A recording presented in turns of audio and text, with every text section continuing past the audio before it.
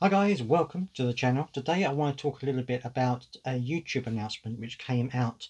It's been covered by some of the YouTube tutors, as I call them, but I wanted to put my two pennies worth in because obviously I talk about technology and I talk about YouTube at times as well. So if you want to hear more about this kind of thing, I'm going to be giving you updates on this because it is at the moment as a leak, so nothing official has been talked about. So if you want to hear about the official release when it comes out, then don't forget to subscribe and I'll keep you up to date. But it appears as though YouTube have leaked, or this audio has been leaked from YouTube that suggests they are going to be lowering the requirement to join the YouTube Partner Program. Currently it's 1,000 subscribers and 4,000 hours of watch time currently, but there is talk that they could be lowering it. Now there's no news as yet about what that lowering might be, but it's great for new content creators. It's great for content creators like me. I mean, I don't, I've only got 300 subscribers. I'm not a huge channel.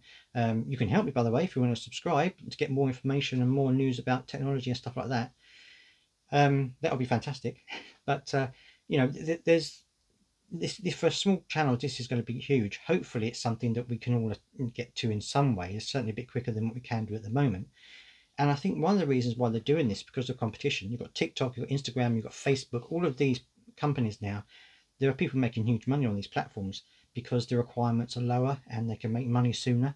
And so I think YouTube are now trying to hop on this and think, well, if we want good creators to come to our platform, we need to give them an incentive, because I'm sure there are lots of really, really good creators out there who give up because they think they can't get to 1,000 subscribers, they can't get to 4,000 watch hours, and they just give up. And I'm sure that they are losing, the YouTube as a platform are losing so many good creators because of that. And these are creators that over time could become huge, could become the next Mr. Beast. And so hopefully by doing this, they're going to be encouraging smaller YouTube creators to keep going, to keep working, maybe encourage old YouTubers to come back again who maybe have tried and thought that they've given up.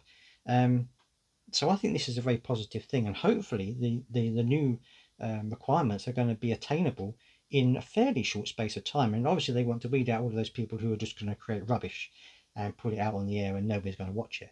But I hope that they do entice people to come back, or entice people who are maybe on the fence about doing it. Because when you look at it, when you start your channel, you think, oh, 1,000 subscribers, 4,000 hours of watch time, that's a huge amount to reach, and it's going to put people off. So hopefully by doing this, they're going to be incentivizing some people to say, okay, well, I'm going to have a go at this. I'm going to see if I can get the new requirements and see if I can get monetized, because that would be fantastic, wouldn't it? That means that so many more small channels can start to earn money and support themselves because of it. I would love to hear your thoughts. If you're a small creator, do let me know what you think. I'd love to hear it in the comments. Is this something that could tempt you to keep going? If you're a YouTuber that was around and left, would this entice you to come back again? I'd love to hear your thoughts in the comments. Let me know.